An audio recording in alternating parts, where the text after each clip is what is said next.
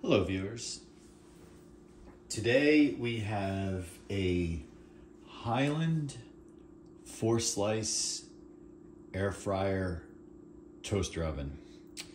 It says here it has 4 functions: air fry, bake, broil, and toast. Integrated timer and power indicator. Holds up to 9-inch pizza. So I was looking for a relatively inexpensive toaster oven. The air fry, that seems to be all the rage these days. So it's great. It can do air fry as well. Not familiar with the Highland brand. Really was looking for something more common. But this is what was there. This was a Lowe's purchase. Ironically, going into the store, the local store by me, there was not a single toaster oven to be found. Plenty of microwaves and all other small appliances, but not a toaster oven. So I naturally thought maybe Lowe's just doesn't carry this type of thing. Maybe it's more so I have to go to a Walmart, of course the Amazons of the world, and maybe even Target. But lo and behold, I had a Lowe's gift card. I thought, let me try online, and they had a lot of choices online. So that's what we did here. And again, not familiar with the Highland brand, but we're going to give it a shot. For me, for the use case here, toaster oven means for me perhaps a little bit of breakfast food, maybe reheat some pizza after the next day or something, or maybe a small like frozen pizza as a possibility as well. Occasionally some toast, maybe a bagel. Light use. So thought it would be worth taking a chance on a brand that I am not familiar with. It is possible that this is a rebrand of something else that's out there. Don't know. So we're gonna take a quick look at this this toaster oven. So we're going to use a sharp knife to hopefully open the box. So let's do that. And I'm sure perhaps in the comments there'll be some commentary about my choice of how I'm opening this box using a kitchen knife, but I think we've all done it ourselves.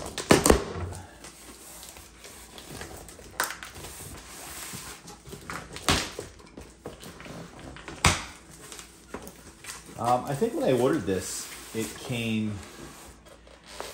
definitely was something I could tell I did not order on Amazon Prime, because it didn't come in a day or 2 days or whatever. It came more so, I want to say, in about 3 to 5 days, which is not bad because I wasn't in desperate need of it. But certainly at the current location I'm at, just really have a regular 4-slice toaster and a full-size oven. And I have found, I think, that living in a place that you have your own kitchen, you're eating kitchen, the most essential tools are a microwave and a toaster oven. So I think we're in business here today at this location. So let's get this out. Let's take a look and see what we have.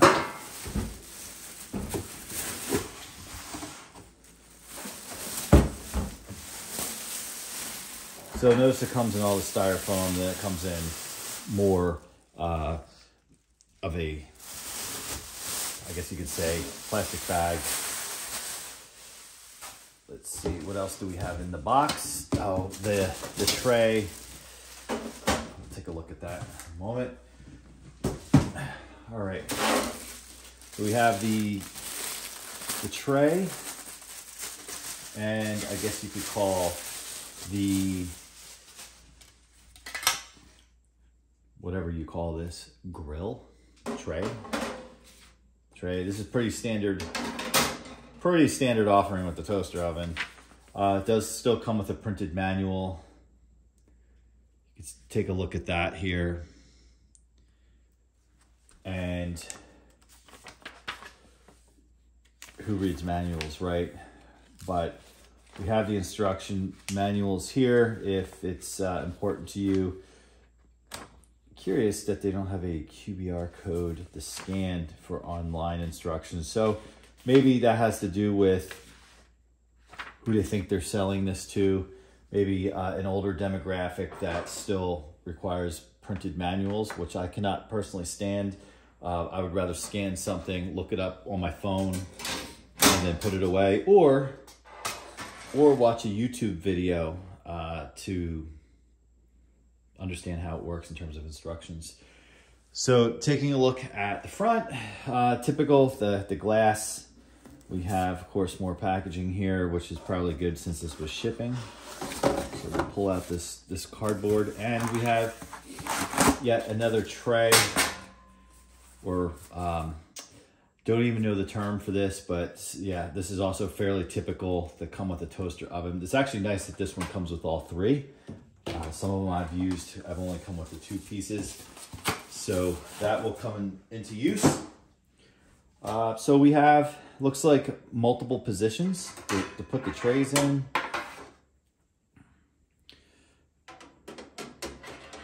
So just like that.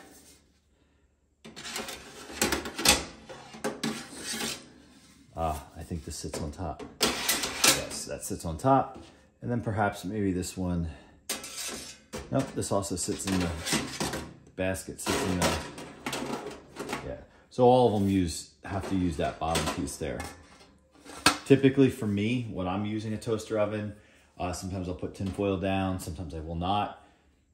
Depends on what I'm doing, but if I put the tinfoil in, it's just another step, of course, but if I don't, what sometimes I do, then if you have something, say like with cheese on it, like pizza, drops to the bottom, and then it smells, burns, and then you have to deal with that.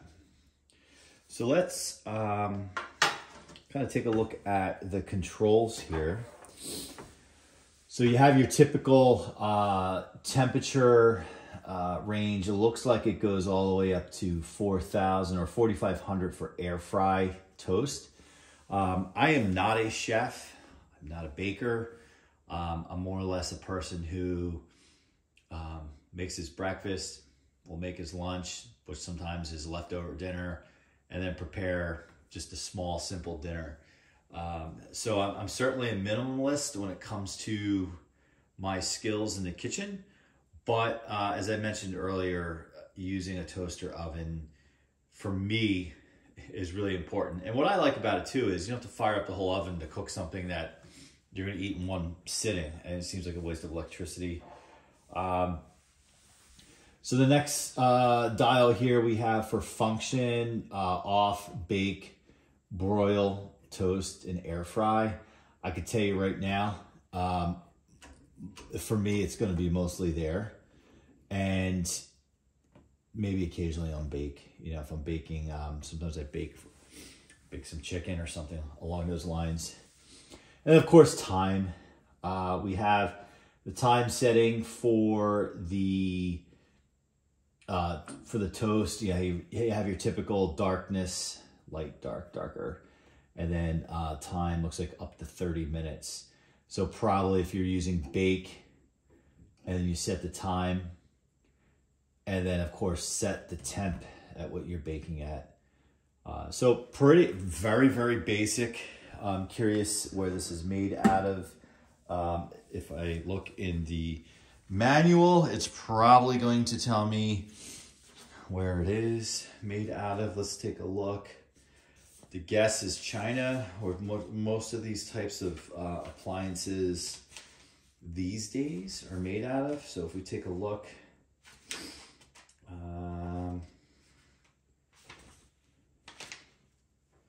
let's see. Talks about the important safeguards, the warranty, the instructions. Short of using an electronic air fryer or maybe even an electronic toaster oven, I probably have never read the instructions on a toaster oven before. Let's see here. Let's see. No, it is not clear where this is made out of. The only other thing I can think of is it's going to tell me on the back. Yes. So it looks like, yes, made in China. That was my guess. The interesting thing about this is the current year at this recording is 2024. And the date code on this is August 2021. Wow. So in other words, this sat in inventory somewhere for that long. Really, really interesting. But it seems to be in good condition. There's a little scuff there. It probably just needs to be cleaned. It's my fingerprints. And then typically with these things, they have the thicker cord. For those of you who are a little more knowledgeable on that kind of thing, probably could tell me the difference. This cord on here reminds me of a space heater type cord, a little thicker. The insulation is thicker really here. And this looks to be about a 3 foot, maybe 2.5 foot cord. Makes sense. One of the things when I'm using a toaster oven is I'm very aware where the cord is, because I sometimes feel like the back of these toaster ovens get hot and you have the potential to melt the cord to the back of the toaster oven. Have I had that happen? No. Toaster ovens that I use in the different locations I'm residing in today, I don't believe the back of the unit gets hot. So that has us in a good situation from a safety standpoint. So if anyone, would I be curious if anyone has used this brand, has any experience with it or has heard of this brand, I would be interested in the comments to hear that. Or if you know if it's a rebrand of another manufacturer, or we know that many times stores have their own store brand, which is just a rebadge of something else. That's certainly possible. So if anyone's familiar with the Highland brand, maybe it is a Lowe's brand for the kitchen or just a general kitchen brand. That would be very good to know as well. And we will take a closer look at that. So let's hang on one moment while we get an electrical cord here and we can plug this in. And so hang on one moment.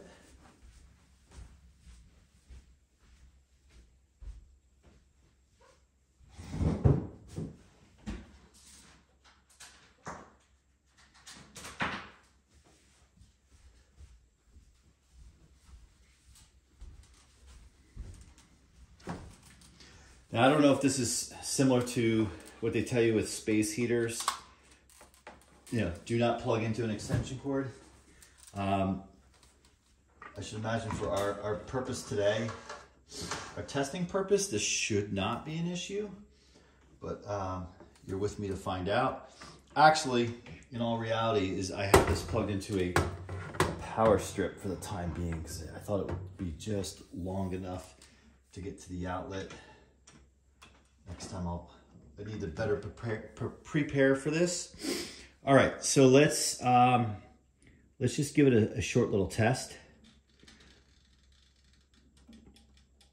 At the time of this taping, it's middle of the afternoon. Otherwise, I might throw a waffle in there. But interesting enough, it's a blue light. I know a lot of times on these types of units, it's a red light.